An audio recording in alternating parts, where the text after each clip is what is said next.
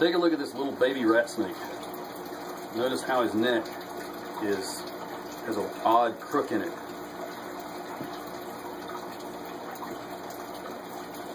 That's because he is deformed. Now he's not alive because his egg was in the process of hatching and he died while trying to break out of his egg. He actually was able to make little slices in his egg with his egg tooth, but then he stopped hatching. And I went on ahead and opened the egg up and found that he has a bad deformity, and obviously it killed him. So instead of wasting this poor little snake, you know, just burying him out in the woods, which isn't really a waste, by the way, it's part of the circle and cycle of life, but I'm going to feed him to a king snake. Some of you might think that is disgusting and gross, but it's natural. So here we go. Here's the king snake. And here we go.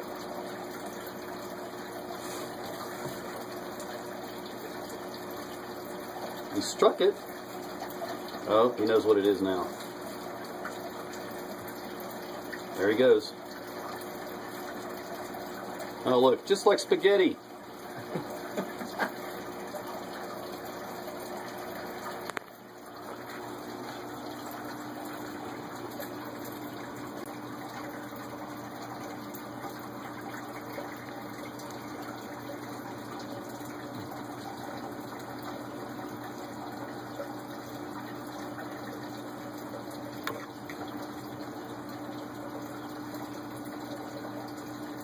Now, of course, king snakes are reptile predators.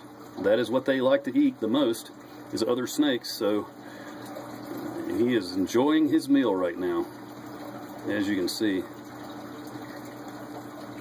Almost finished with it. That little bit of slime on the rat snake is a little bit of his egg yolk left over from being inside the egg.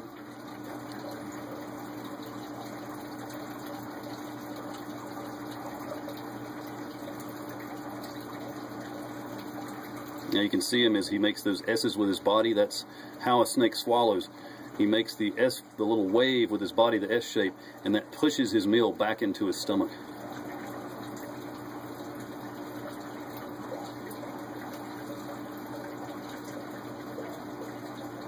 He's almost finished. Boy, what a fast meal. Look at that. A little bit of the tail still sticking out of his mouth. And it's gone.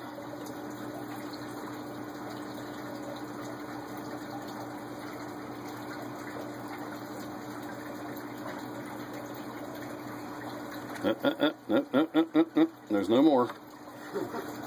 There's no more. He's a very aggressive feeder, so I'm gonna have to close it off. But there you go. Okay, so right over here in this little blue tub are the babies that survived. I would imagine, like everything else, somebody else had it as a pet, couldn't take care of it, and oh, whoa! Little baby snakes everywhere. Little baby snakes everywhere. Look at them all. Look at that little guy. Just sitting there hanging out on the edge of the tub. And these guys are only about, well, right about a week old now. They've been hatching over the last week.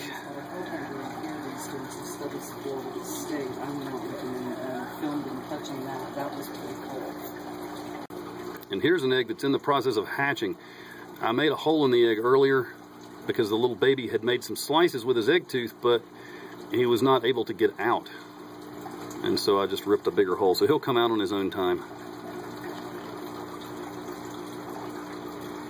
I'm not exactly sure who the parents are. I do believe Scar is the father, but I don't know who the mother is.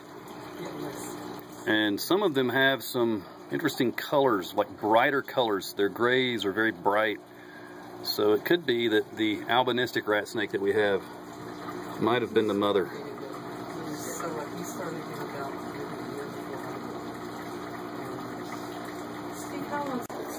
So these little baby snakes, they are going to stay here with us for a while and grow, and then I will find them homes, find them really good homes. I'll probably end up keeping one of them. I'll probably end up keeping this one. He has a very unique pattern and color. If you can see, those dark blotches on his back have little pale centers. He's just a really pretty snake. I mean, they're all beautiful, but that one, I don't know, he's something else.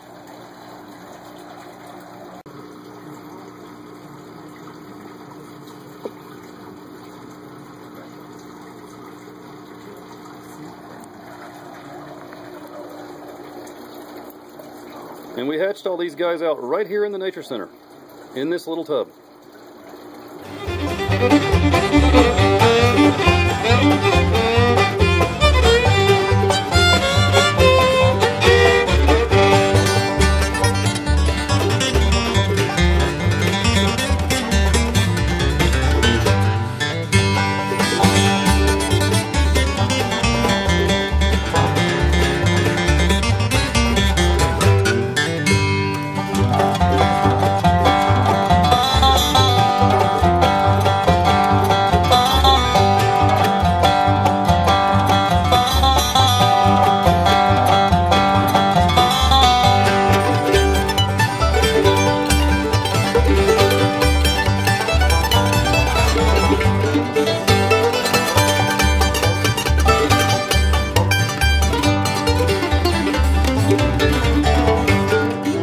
Well, the moonlight lights fall this line across the road, and the pond looks like a diamond shining back.